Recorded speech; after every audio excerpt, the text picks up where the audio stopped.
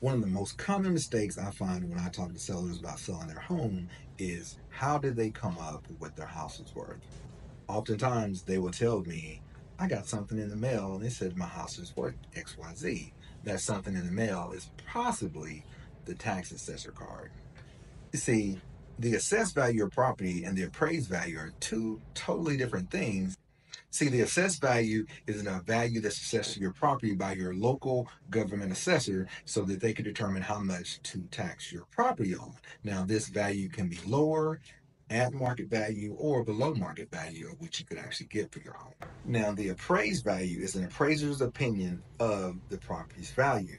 This is normally done through a mortgage lender who sends someone out to determine the value of the collateral that they are thinking of lending on.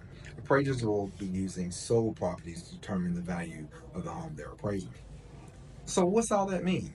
That means that if you're thinking of selling your home, you don't want to sell your home too low, and this is a way by getting an appraisal or using a local real estate professional, at least talking to one, that you can protect your asset and make sure that you're not selling them too low. Because if you take your home to market, you could possibly be surprised what you could get because homes and land have different values based off what the buyer wants to do with it. So highest and best use can be a factor. Think about selling your home, reach out to me and let me know if you have any more questions. And as always, don't forget to like, follow, and share.